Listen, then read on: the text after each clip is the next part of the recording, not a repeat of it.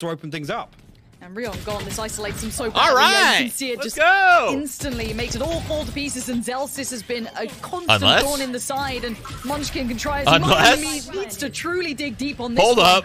Does at least bail out towards Penny, but now look at what they're left with.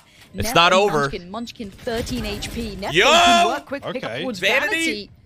And Munchkin's heard this. Oh my Big god. ol' get the frag. Jammies outdoes him. Jammies, And now Neff with you're it all to do lucky in the he 1v2, gonna leap on down. Actually gets a free start towards FEs. This could be big, but the time being bought here.